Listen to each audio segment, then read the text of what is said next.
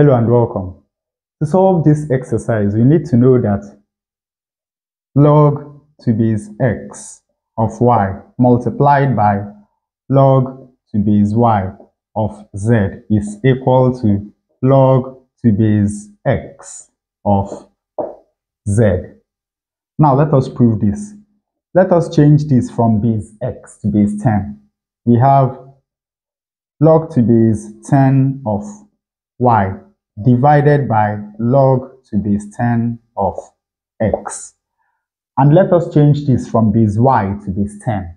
We have log to base 10 of z divided by log to base 10 of y. Now, when we multiply these two, you will immediately see that this is going to take care of that, leaving us with log to base 10 of z divided by log to base 10 of x, which is the same as log to base x of z. Now note that this can be extended to how many ever factors we have.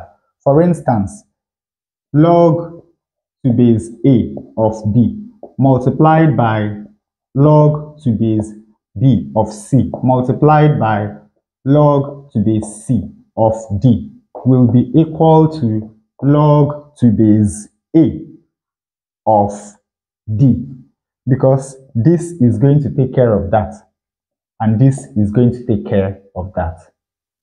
Now let us expand this bracket. We have log to base a of b multiplied by log to base b of c. You will immediately see that this is going to be equal to log to base a of c.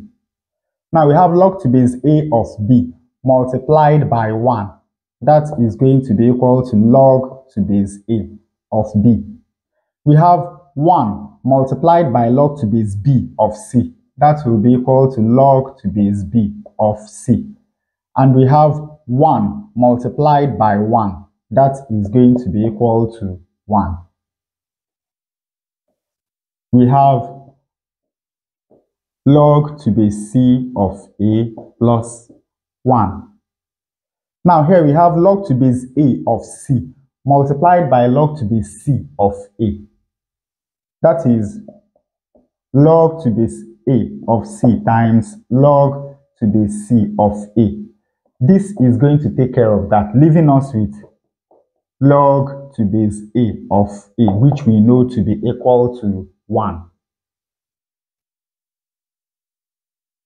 So this times this is going to give us 1. Log to base a of c multiplied by 1 is going to give us log to base a of c. Log to base a of b multiplied by log to base c of a is going to give us log to base c of a times log to base a of b. This is going to take care of that, leaving us with log to base c of b.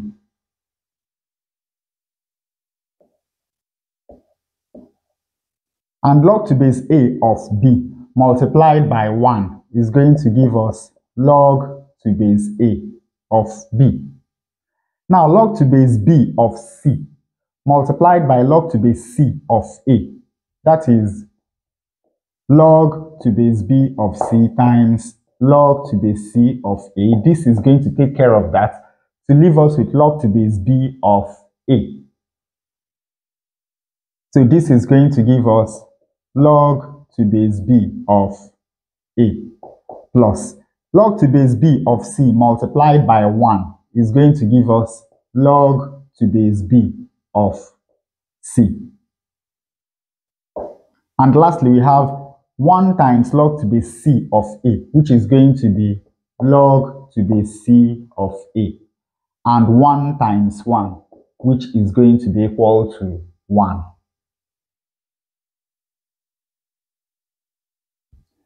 Now let us collect the terms. Here we have 1 plus 1, which is equal to 2, plus log to base a of c and log to base c of a. So we have log to base a of c plus log to base c of a. We have taken these two. Then we have log to base c of b and log to base b of c. Log to base c of b plus log to base b of c. So we have taken these two, leaving us with log to base a of b and log to base b of a, plus log to base a of b plus log to base b of a.